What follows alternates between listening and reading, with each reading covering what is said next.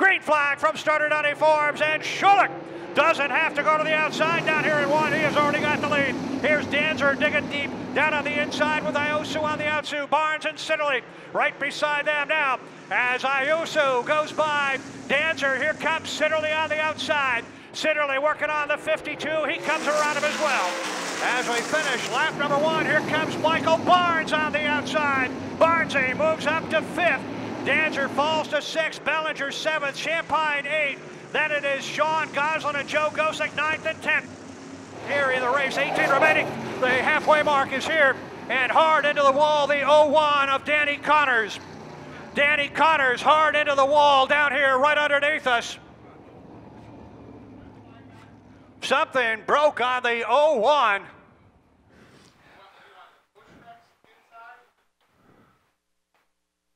Oh my. Just did a right-hand turn.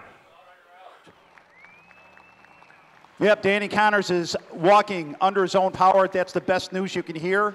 I did not see what happened, but it had to be a very vicious hit because this car is junk. Back to you guys. You know, I don't think anybody was particularly near him. I know he was well enough behind the 77 of Goslin, and I don't think the 98 of Tyler Thompson was very close to him. Ladies and gentlemen, there he is walking back across the track. Damage on all 4 corners of that car. You know, you never know how bad it really is until you get it back to the shop and take the skin off it. Getting close now with 4 laps to go, actually 3.5 to go. Siddeley now trying to close more ground here. Schulich up on the outside, could not make the pass. Siddeley has reeled him in. Here is Schulich on the outside of Bellinger. Here is Siddeley to the inside. Siddeley, they brush. Siddeley has to back out. Schulich hangs on to the lead. They are still behind Bellinger. Working on the rear deck of the Deuce and Dave Schulich. Schulich closing back in on the 02. Siddeley to the inside. Siddeley makes the pass. And Schulich bangs it off the wall, keeps it going. Siddeley made the pass. I don't know if they touched or not. It was darned awfully close. Schulich in second. He's not happy. He runs into the back end of Siddeley. And they're both being sent to the rear. Typical. Both cars are going to be sent to the rear, I am hearing. As they are in behind Bellinger. Siddeley dives to the inside, and they did touch side by side, no question about that. Schulich not happy. As they come down, checkered flag is out. The win goes to the 68 Michael Barnes.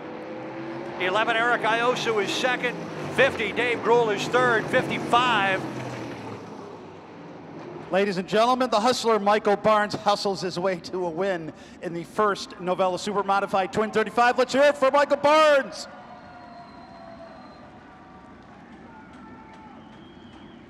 I heard the caution come out, and I got my hand up. I'm like, where's the caution? And then I heard Chuck, I don't know, chastising the 2 and the 7 there over the radio. So I figured they're so far ahead. I mean, I had a good car. They're just so much better. I mean, I was pretty happy with the car, but I mean, hey, we're really third, you know. But I mean, I'd rather be lucky than good anyway. So we'll take it. You know? Anytime you can bring the car home second and it's in one piece and it's handling pretty good, well, I'm not going to complain. So we've had trouble finishing races so far this year, so a second's exactly what we needed. We kind of actually lucked into a third place tonight. I don't know what happened between the 2 blue cars up front, but whatever, they got their issues. So we took advantage of it, and top 3, I'm not going to complain about that. Car was a little bit off, but car was a little bit off the first of the 2050s of the Jim Champagne Memorial, so hopefully we can make some gains and have a little bit better in the second race. Oswego, New York, in a Bruce Construction car number 22, the double deuce of Mike Bruce.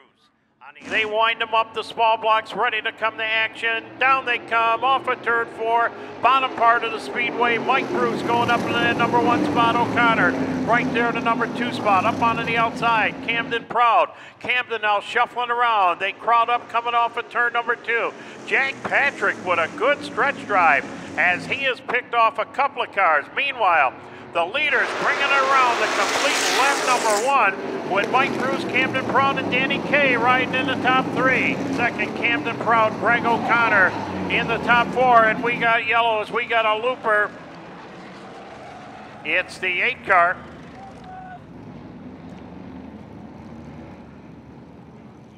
Now here is Danny Kaye. Danny looks onto the inside. He's got a whole car down onto the inside. We got a new leader down in between turns number 3 and 4. Danny Kaye brings it down. He is now number 1.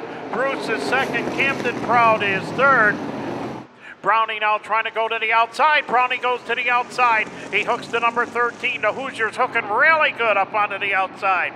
Bringing him down here in the front straightaway. Brownie is up to the number 2 spot. Brownie is wearing hot shoes right now. Still second place, and we got action. It's Camden Proud in the 54, and I believe the 22. Up to 7th now is Jack Patrick in the Mighty Mopar. And right now, look who is up to the number 2 spot. It is Anthony Lasordo with a quick move coming down into the corner. And Anthony turns a quick lap. Watch what he's going to do. He's going to go to the outside, now to the inside, down the front straightaway. And Anthony goes down into turn number 1, a new leader. Anthony Lasordo, the new leader. Off that 4th corner, the checkered flag waves in the air. The win goes to Anthony Lasordo. Danny Kaye second, Russ Brown third. That was a fantastic run for Anthony Lasordo. It was impressive enough that he actually passed Russ Brown to take second, and then he passed a very hungry Danny Kaye to take the win. I knew we were starting towards the back, and I knew that Mike Bond and Russ Brown were going to have to be starting behind us this week, so we decided to put 4 new tires on it, and we just came right up through the field. I know I made a pretty late move on Danny, and he's my teammate, but I'm glad we didn't wreck, and both of the Missile Motorsports cars are on the podium for another week.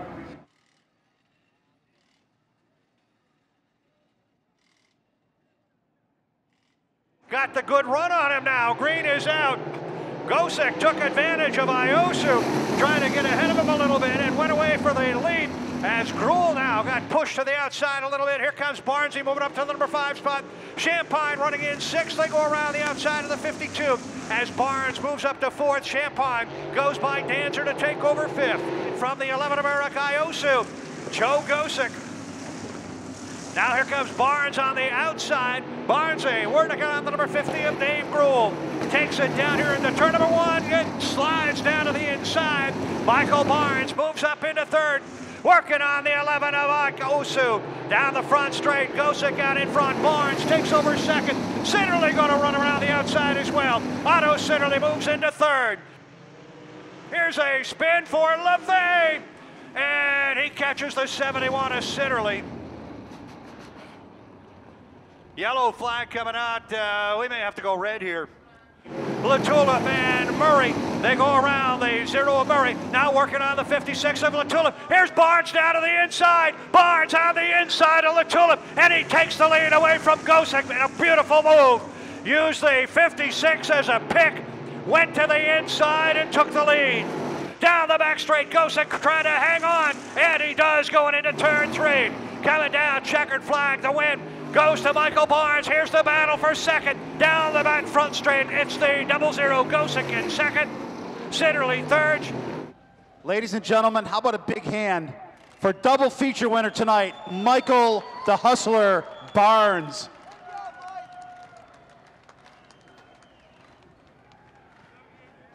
Car was pretty good. Just Joe, he's a KG veteran, I mean, trying to get him, and I just had the perfect timing with a lap car there, and he had to check up enough, and he went up high, and I just had a good enough run, and it stuck, and it was going to be my one shot, It set up perfect for him.